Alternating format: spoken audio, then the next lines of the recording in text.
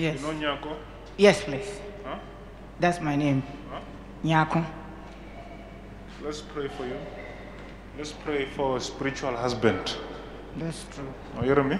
Yes. Because now this is the spirit that is blocking you. That's true.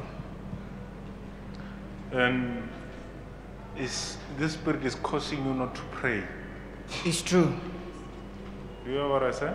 Yeah, I force myself to pray. Blocking you not to pray. And this is a spirit that is blocking your breakthrough. Everything now around you that you want to do, it becomes a struggle. Yes. Are you hearing me? Yes, true. So after I pray for you, God is going to help you. Amen. Are you hearing me? Amen. God is going to help you. Amen. Because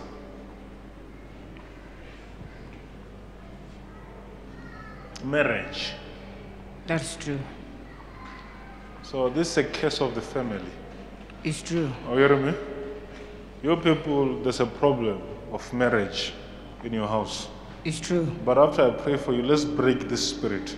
Amen. Because sometimes this spiritual husband, it's like sometimes it's coming during the day. Even if I close my eyes. Even when you close your eyes. Huh? Yes. Huh? That's true, yeah. So after I pray for you, this spirit won't visit you there in California. In Jesus' name, amen. Because I'm just saying that if we don't break this, it's going to be this is the major problem. That's true.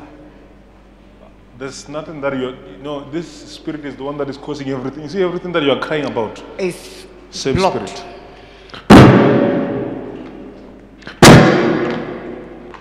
Your demon. Hey, you people, you've got demons, eh? Oh. Your demon. Your demon. Come out. Your demon. Your demon. Come out.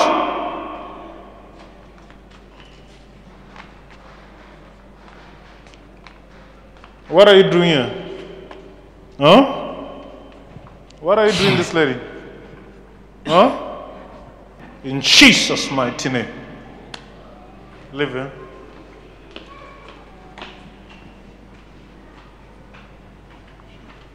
Can I speak with you, sir? Yes, sir. There's a lot of...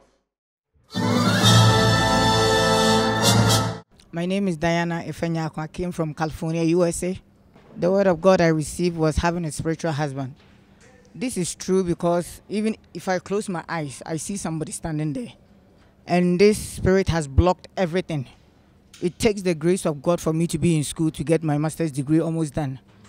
So I saw the man of God in my dream and he wanted me to come. That's why I came. And for how long has this spiritual husband tormenting your life? It comes and goes. So it's when I force myself to pray, then it subsides and then I'll be seeing it. But it takes different phases. So it dawns on me this is a spiritual husband. And then I pray. But sometimes it's hard to pray. And according to the man of God, that spirit blocks my prayer life. It has affected me in so many ways because there are a lot of debts that I don't even own. People's debts are on me. I feel very light.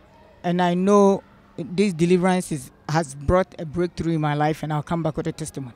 Words of encouragement to the viewers is, like man of God said, if you know there is a higher grace. I've been to so many places, but sometimes you go to a place and you think they are taking out your problem, you end up getting a problem from that place. So I was warned that I shouldn't go anywhere until man of God came to my dream and he asked me to come here.